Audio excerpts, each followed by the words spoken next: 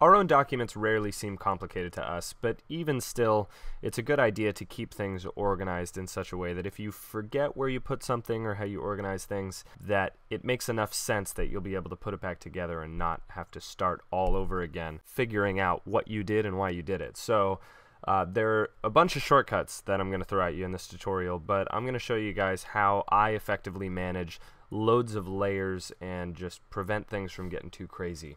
So the first thing that you can do, we'll start from going more simple to more advanced, but the first thing that you can do if a layer is getting in your way is over on the layers palette when you have it selected, there's a little eyeball and you can click on that eyeball to turn it off. So if I don't want to accidentally select header bar, I can turn that off with the little eyeball, and I can now go and highlight these things here, and I don't have to worry about accidentally selecting the header bar that was behind it. So with these things selected, the reason I selected this group of elements here is because it is one thing. It is the logo, and I would like it to behave as one solid object. So the next shortcut I'm going to do is Command G for group. And by grouping these things together, they now behave as one object, and they show up over here on my layers palette as one object. So I'm going to name this logo, and now logo is one thing instead of 4 or 5 things. Now back to the header bar desktop, I can't see it anymore, so things aren't looking right, so I'm going to turn it back on with the eyeball. And while we're at it, I want to throw at you guys the keyboard shortcut, Shift-Command-H for hide. Shift-Command-H is the same as clicking on that eyeball. It will hide the selected object. And with that object selected, I could also do Shift-Command-L for lock, and you'll see a little lock appears where the eyeball used to be, and now I don't have to worry about selecting it, but I can still see it. And with that, I'm not messing up my design for myself, so I can keep working and not have to worry about accidentally selecting it. So locking can be a good thing as well. I'm going to click on the little lock over here to unlock it, because the shortcut won't be good to unlock things because you can't select the things that you're trying to unlock, because you can't select locked objects in the first place. So just remember to look out for those little locks on the layers panel itself. So over here I grouped this logo for the sake of functionality, for the sake of it functioning as one solid object. But all of these things up here are really part of the header of the website, and I would like to group those together for my own sanity, so I don't see 100 different things on my layers palette as I build out and out and out. So I'm going to select all these, and I'm going to hit Command G. And by hitting Command G for group, these now behave as one object. But that's not what I actually wanted. I grouped these together for my sanity, not because I want them to behave as one object. I just want to clean up my layers palette over here. So I'm going to name this header. But now I'm going to go over to the inspector, and I'm going to check the box that says click through when selecting, which means if I click on something, don't act like a group. Act like they're all individual objects, and then when I click away, collapse that group. So the group is now just for the sake of visual organization on my layers panel. So it's a really kind of organizational tool as well as a tool to turn multiple objects into one object. They're both called groups, but click through when selecting is what differentiates the two types of groups.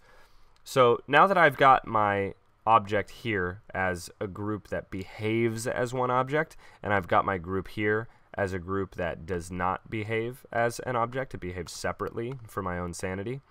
There is another way to interact with these groups to help you guys decide which type of group you want to create. So I'm going to come down here, I'm going to select these 3 elements that are making up this red box with the icon that says tutorials. I'm going to hit Command G to group them.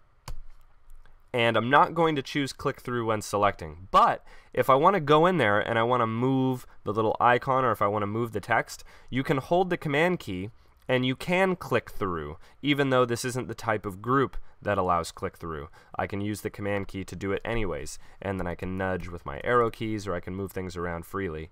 So that's a really cool trick to sort of get the best of both worlds. So I'll group this, group this, group this, and now best practice would be to go over here and name these things. But there's a shortcut to rename.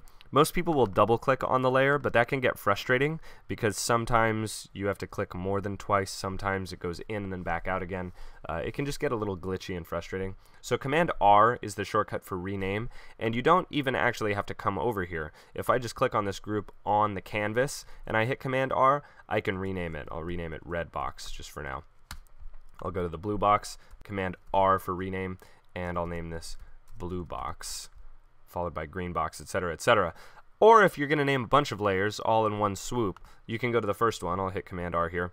I'll type in header even though it was already typed. And then you can hit the tab key and you can say whatever you want for that layer. I'll say welcome, blurb, and the next one, gray box. I'm just hitting the tab key each time, green box, so I don't have to go and distract myself by selecting things on the canvas. I can just deal with the layer names and the layer names alone. You guys may have noticed I also use Shift Tab to go backwards. So as you're naming things, Tab will go to the next layer, Shift Tab will go to the previous layer, assuming you're reading from top to bottom. One last shortcut, one last trick that I really like, because I'm a Photoshop user myself. I use Illustrator and Photoshop, and it kind of drives me crazy going between all three of them. But there's one thing about Photoshop I really like, and that's that if I have a layer selected, I can use the Move tool from anywhere on the screen, and I can move that layer without accidentally selecting another layer.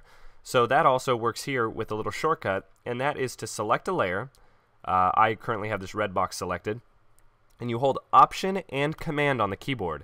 And now wherever you drag on the screen, you're going to move that layer. Notice my cursor is nowhere near it. My cursor is way over here. I can put my cursor on another object directly. I can put my cursor on the logo, and it's still going to move the selected object. So again, that's by holding Option and Command on the keyboard.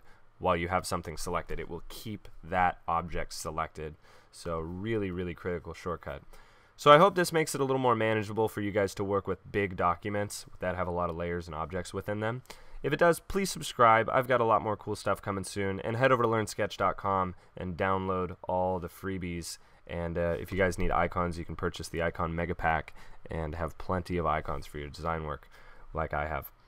All right, guys. See you soon.